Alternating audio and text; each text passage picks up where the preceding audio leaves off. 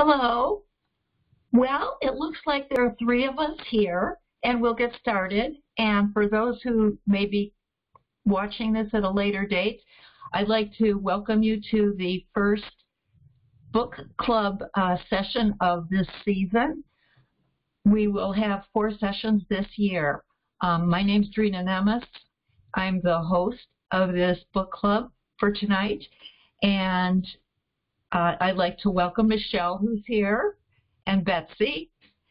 And just to say that book club started about a year ago, September of 2020, by Gloria Ferris and Betsy O'Hagan, and they put together a series of book clubs so that during the pandemic there would be some very interesting discussions and presentations, and people could have an opportunity to expand their reading and book knowledge. So the book we are talking about tonight is called Where the World Ends by Geraldine McCaughrean. And fortunately, I found someone who wrote out the pronunciation of her name, so I could get it a little bit better than before knowing what that was. So it's McCaughrean. And this was suggested by, we believe, a member of the Western Cuyahoga Audubon Society, Paula Lozano, to Gloria. And I want to thank Paula and Gloria then for this choice, because I found it to be an excellent, excellent read. Historical nonfiction. And so I thought maybe we could just start with a little bit of an introduction and how you came across Where the World Ends, but I think that's evident here because all 3 of us are with the Cuyahoga Audubon Society. So let's just start then as a discussion.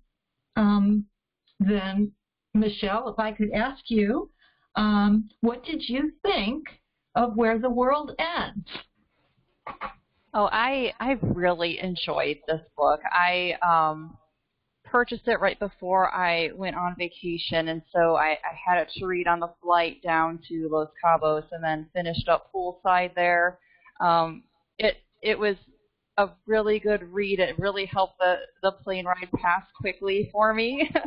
And what I found, I guess the comment that I want to make is when I went on vacation, I went without my husband and my kids. It was with my mom and some other family members, and just reading about these poor boys trapped on the stack. I was so sad to be away from my boys. I just wanted to give them a hug during the book.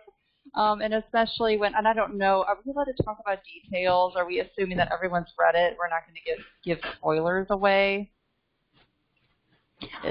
I think we can go ahead and discuss it. Okay. So when little Davy passes away, that was a really hard moment. It's probably for everyone who read the book.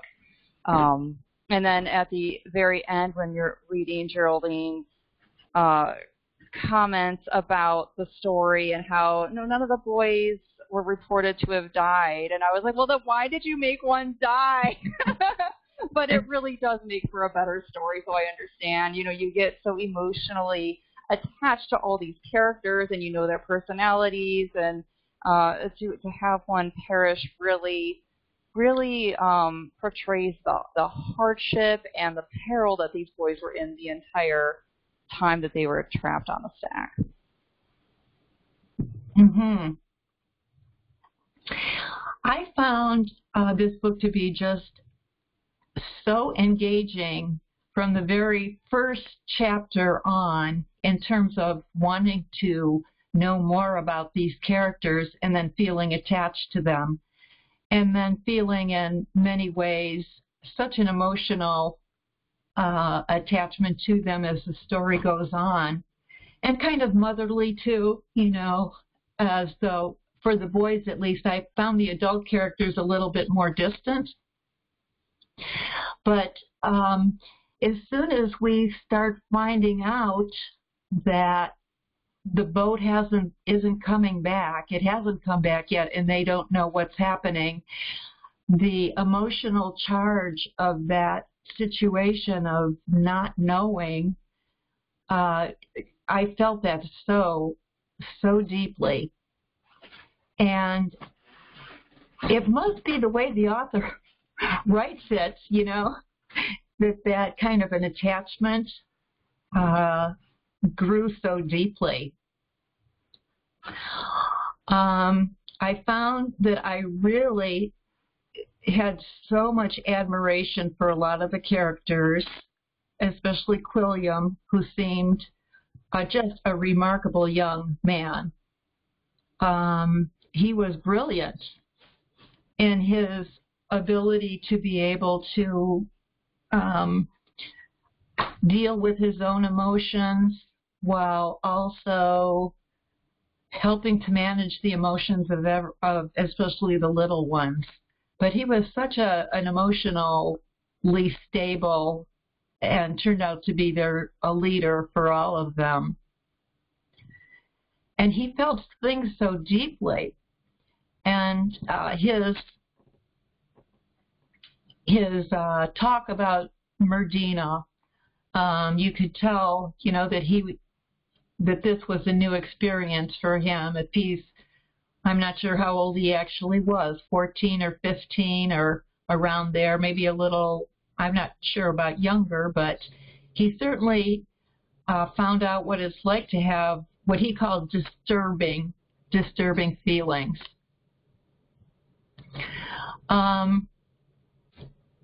So it's historical fiction, as she has said, and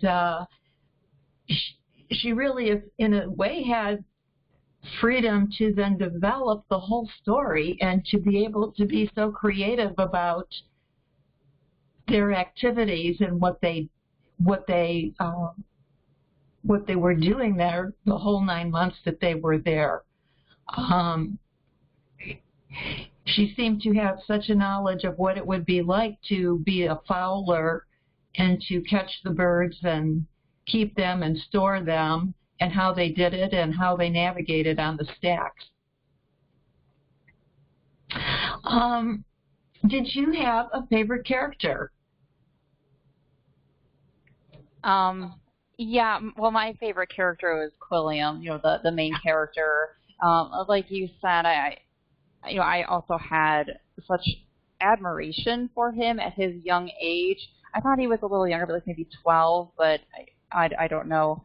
Maybe that's just where I was kind of seeing him. But having such an in-depth view of life at his young age, especially since it becomes apparent just through the author's writing that education isn't highly valued where in their community. It seems like it's more, they do have school, but they're expected to work more. At least that's what I got from it, that it's they take them out of school, they send them to work, but just that he has such insight anyways. And part of that is probably due to Drina, that young woman that he ended up falling in love with, and her influence and her focus. She was very educated. She came from the mainland and was very educated and taught them and shared stories, and perhaps that really helped Quilliam to explore that part of himself. But even so, just the way that he became a rock for the younger kids who were also trapped on the stack, and just he was so inventive. The things that he made up to help ground the kids, giving them what did they? Sorry, it's been a month since I read it, but they were in charge of something specific. Like each one had a task and something that they owned, and that was just brilliant. It was. Yeah. Yeah. They were the keepers. That's right, the keepers. Thank you. Yes. He was also a good storyteller and was able to grasp their attention. And I think that was another one of his many gifts. And then also with Mr. Ferris, when Mr. Ferris was about to commit suicide, and Quilliam was able to, really get them both into such a position, hanging over the cliff, and able to convince Mr. Ferris, I think, that if he did commit suicide, it would be a great wickedness, and thereby kind of convince Mr. Ferris not to kill himself. So Quilliam was really quite remarkable. I put together some slides, Michelle, because I thought she did a great job with the birds. And did you see the letter that she wrote to me? I did. That was fantastic. Yeah. How wonderful that she responded, and it was insightful as to her story. Yeah. And she basically said that she likes birds, but that she depended upon the research of someone else. But she surely seemed to really get it, what these birds are like their natural history, and how that feeds into the story.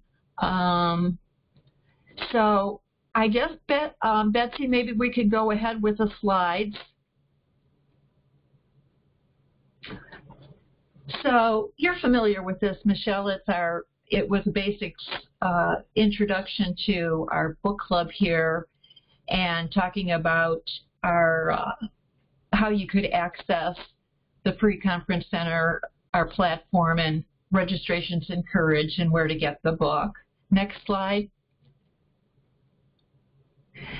So here's a picture of Geraldine McCochran, and she received a very prestigious English award, the Carnegie Medal, for Where the World Ends. She got that in 2018, and then she also had received it in 1998 for a book called A Pack of Lies.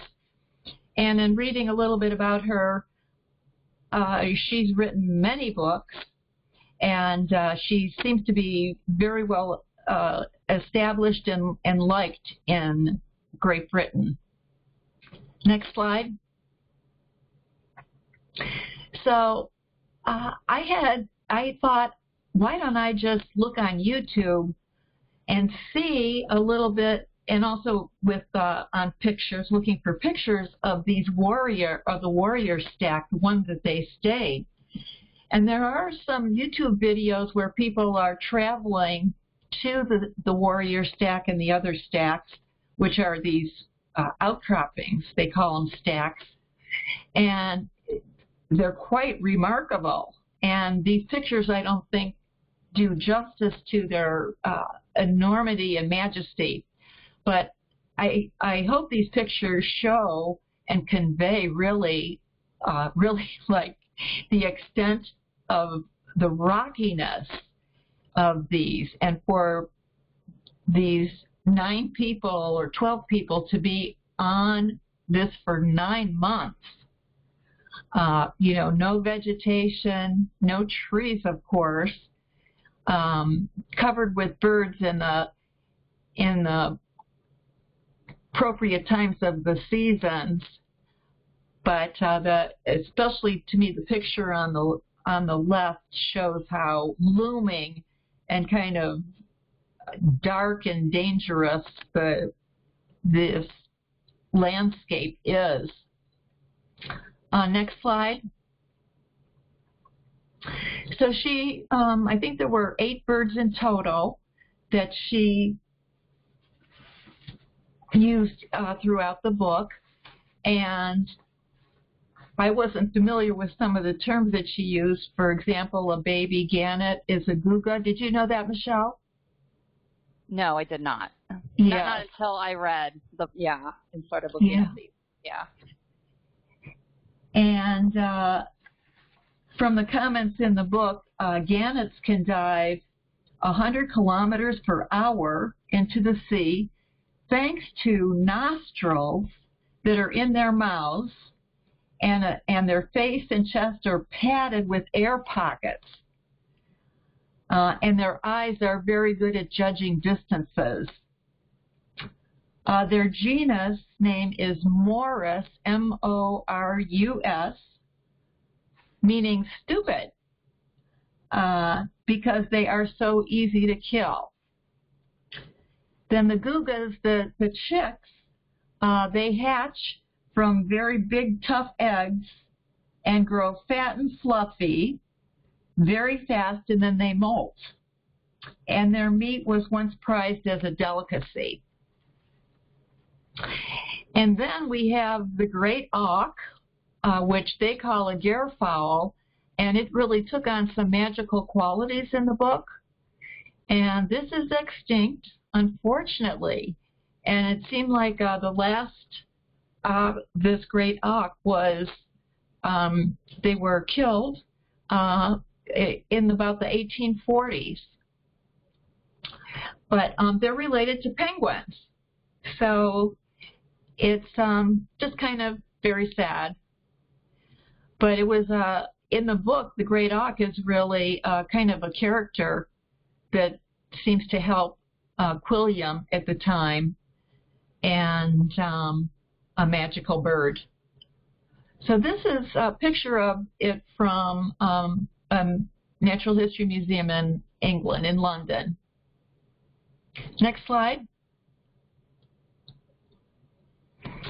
Okay, then she has some discussion of the fulmar, and the fulmars, I was getting a closer look at that beak, and that beak is really quite remarkable.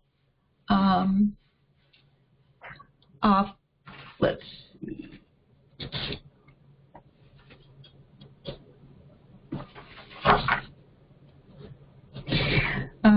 These birds can glide and bank and ride the updrafts in front of the seaside cliffs. It's an elegant and stylish flyer, but if threatened, it spits out the oily, smelly contents of its stomach. So, next slide. And then there's the storm petrel. And wasn't that amazing to hear about how these birds were actually used, that they had wicks put in them so they could be used as candle, and then they're so oily, full of oil, that they're able to burn. And it sounds gruesome too, but can see how people could benefit. It would be so important to have a source of light and a source of fire, and then hot food. So the petrel, it's a kind of a fulmar, and they feed at the sea's surface, and it looks as though they're able to walk on water, which gives them the name of St. Peter. In storms, they'll shelter on the lee side of the ship. And there were superstitions about them. For example, that if you saw a storm petrel, it means that a bad storm was coming. Then we have the puffins, and apparently they served as such a huge source of food for, of course, these people on the stack while they were there for 9 months. Puffins in flight, these small pretty auks beat their wings 400 times. I can't read my writing. It can't be 400 times a minute, I don't think. But they rest in rock crevices or in soil burrows. And then they shed their beaks after the breeding season, which I was surprised at. Okay, next slide. And then we have the great black-backed gull, which probably you've seen this. Michelle, have you seen this in real person? in real life? I don't believe so. Yeah, I know because I think they're they here. do come here. I think we have locally the ring-billed gull and the herring are the two, I think, most prominent, but I do believe the blackback does come here. I'm not a gull watcher. Yeah. I've not so seen I it haven't here. seen it. Okay. I've And I seen it. did, if I may interrupt, I'm sorry. You were correct. Your handwriting was fine. It is 400 times a minute on the pollen. Okay. Now it sounds unbelievable. Yeah. It sounds like a little close to a hummingbird. But, well, I have seen the great blackback gulls even at Rocky River Park. Okay. But I put a picture in here too to try to show relatively, their size compared to other gulls, and because they do stand out, they're so big. But in this book, she talks about them as how aggressive they are and how they would, they were like pecking at the boys. And I just don't know that about the great blackback gull's behavior. I was surprised and interested to hear about that. Okay, and then the next slide. So shearwater and another of the birds that she describes, they've been known to live for 50 years. After often nesting underground, they produce an eerie sound, an eerie music. And then the guillemot, you can see here how black and white it is. In the winter, it's white, but it has these unbelievably orange-red feet. And they spend most of their time at sea flying. But on the bird calendar, they're the first to return after winter. And that was part of the way she used it in the story with the guillemots coming back in late winter, and it allowed the people, the people marooned, the boys and the men, to realize that they were further along in the season. The light days were longer, the guillemots came back, and so they were much further ahead in their timetable than they had thought. They had lost track of time. So those were the birds that she used in this, and she had her source from an ornithologist in Scotland. And in that letter, if you saw she mentioned his name, John Love, and his website. I took a look at it, and it was very interesting, and I'll probably go back and look at it again. But I thought the way she used the birds for the whole story, of course, that's why they were all there, was for fowling, was really remarkable, because she was able to figure out so many things about how the birds, how they lived, and how it fit in with the story.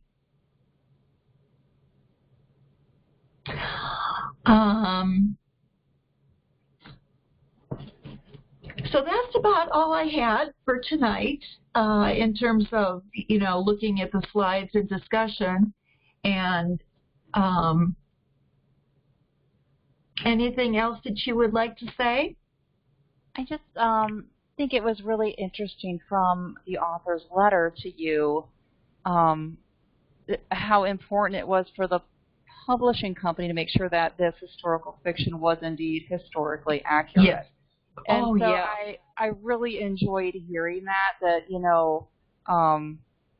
she had to change some of the characters' names because, boys at that time from that island wouldn't have had a name like that. So so it was really interesting. I think she did say she kept Quilliam. She was able to keep the main character's name, the one she had chosen, but also that these birds, like you were mentioning, how they live, their behavior, all of that is accurate. And it was good to hear that and to know that, and I appreciate the story more knowing that about it. Yeah. Yes. Her research, her ability to use the research and weave it into her story. One other question I thought I'd ask is, what did you think of the situation with John, the boy who was not a boy? Oh, thank you. So I'm like, who was that? That was really interesting. And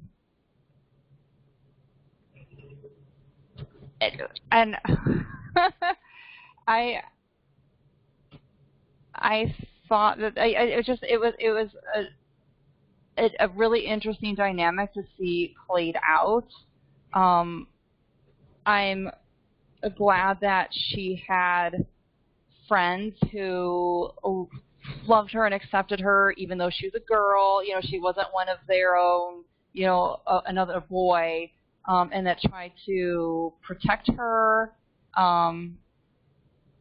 There was a character in this book that tried to take advantage of her, well, took advantage of everybody, you know, making himself like the head, the priest or whatever he was calling himself, the religious figure, and tried to take advantage of her. And I'm glad that, you know, she was saved from that, but she also saved herself from that. So that was kind of cool to see. I mean, she's big and strong, and she was able to fend for herself, and I like seeing that strong female character, but also glad to see that she was still accepted among the boys once the truth was found out about her.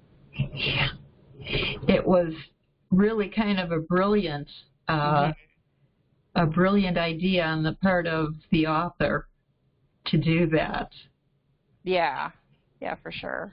And then the character Murdo, who had sisters and who he knew something about women having their monthly cycles. Mm-hmm. So he was able to help Quilliam, I think, understand what was going on too. And so very interesting and dynamic.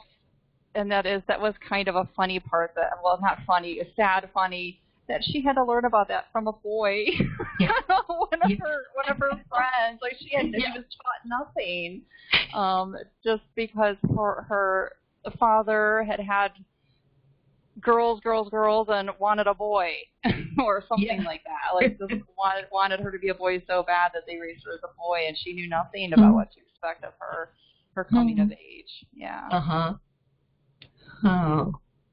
Well, the next slide, I think, is our just looking ahead to the next book club, which will be January 25th, when we will talk about Silent Spring by Rachel Carson.